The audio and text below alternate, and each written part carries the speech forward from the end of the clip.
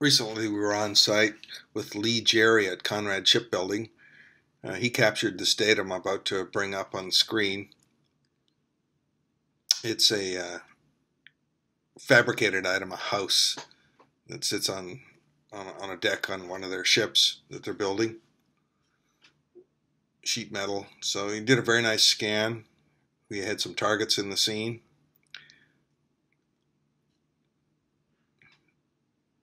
Next, what we're going to do is bring up the CAD model, ShipConstructor model that corresponds to this.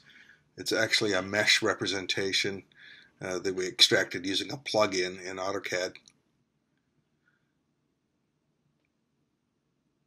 We had to convert the units to millimeters for this registration process.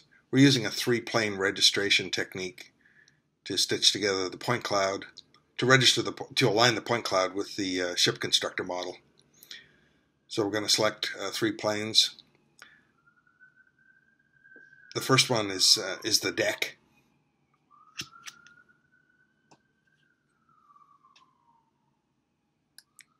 So we've selected it in the point cloud and in the CAD model, and then we'll pick two walls.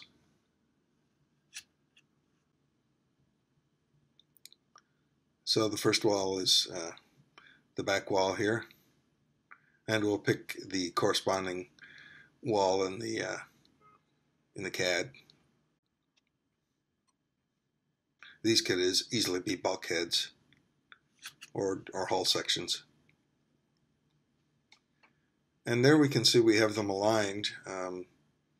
We've blended both the CAD and the point cloud, so you can see they're aligned in the same coordinate system. There's a little deviation, you notice, in the lower right-hand corner between the CAD and the point cloud. When we were in this room, you could actually push the walls a little bit. They're sheet metal, so it wasn't totally rigid.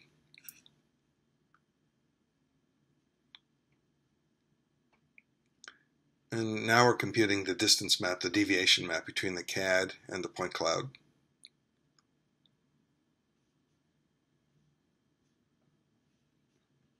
This is all being done on a NVIDIA Shield tablet, all of the processing of this data. And we've color coded it. I'm going to adjust the color threshold, or the scale for this in just a second. So the red items are items that are in the point cloud, but not in the structural model.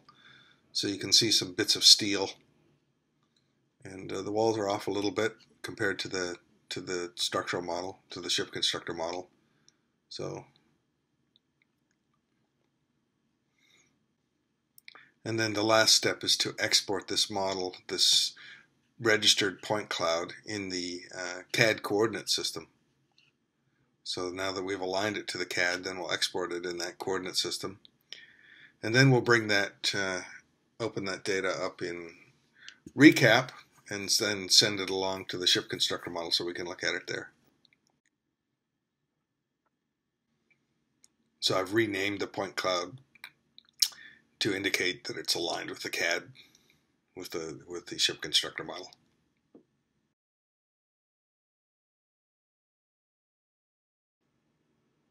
And we specify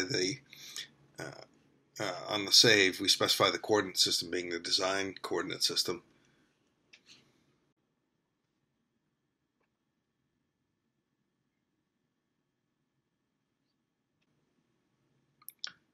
Here we are importing this registered point cloud, this point cloud that's been aligned with the CAD tool, into ReCap. The DP files go directly into ReCap.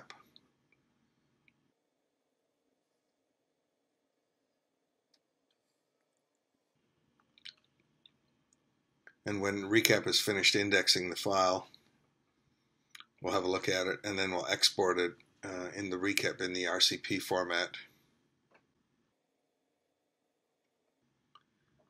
So here we have the file, this aligned point cloud in ReCap.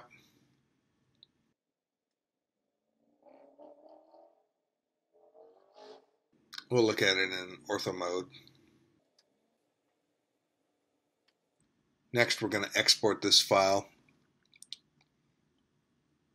So it's in the ReCap format.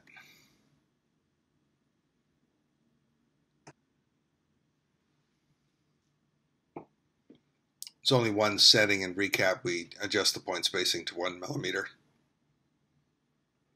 This has been sped up.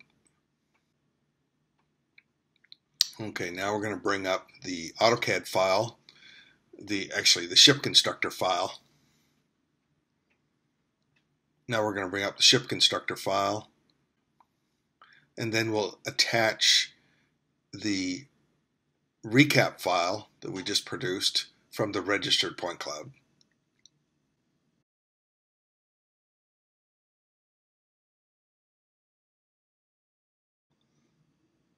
And because it's aligned already, we just set the corresponding origins to be the same, 0, 0, 0. And we'll look at it in plan view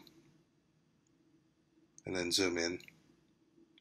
So we can see a little deviation in between the point cloud and the ShipConstructor model, particularly in the lower right-hand corner.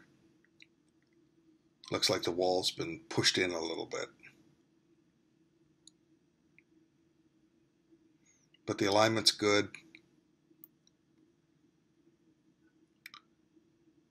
So then we'll save this AutoCAD file with including the point cloud.